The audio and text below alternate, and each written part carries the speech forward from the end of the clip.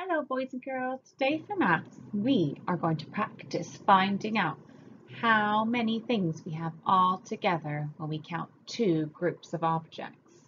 So today we are going to be finding out how many all together.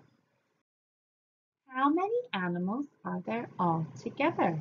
Ooh, how many cats do we have? That should be the first thing we count. We'll count the cats. So let's see, we've got 1, 2 cats.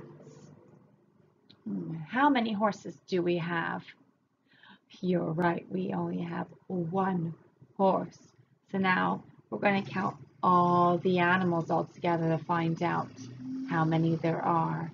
So let's starting at the cats. 1, 2, 3. There are 3 animals all together. Well done, boys and girls. So when we put together two numbers, so 2 and 1, and together they make 3.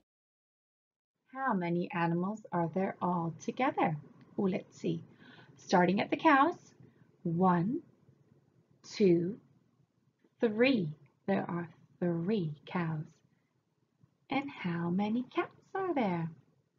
You're right, there is only 1 cat. So we've got 3 cows and 1 cat.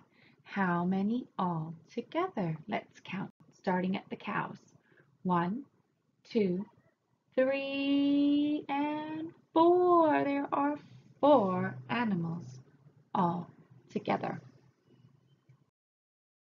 How many animals are there all together?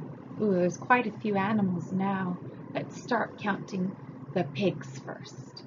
We've got 1, 2, 3, 4 pigs, and only, you're right, 1 cow. How many are all together now? So let's count all the animals.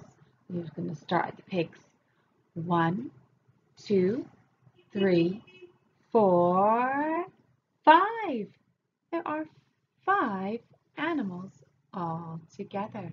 Because when we go 4 add 1 equals 5. Or we can say 1 more than 4 is 5. How many animals are there all together? Ooh, we're adding more than just one animal to the other ones now. Let's start by counting the sheep. We've got 1, 2, 3 sheep, and we have 1, 2 pigs. How many animals are there all together? Let's start counting the animals by starting at the sheep. 1, 2, 3, 4, 5. There are 5 animals all together. This will be our last one. Let's see if we can do it. I'm going to let you give it a go first. So first, in order to find how many animals there are all together, we need to see how many animals we have. So I want you to tell me how many pigs you have. You're right, we only have 2 pigs. How many horses do you have? You're right, we have 2 horses.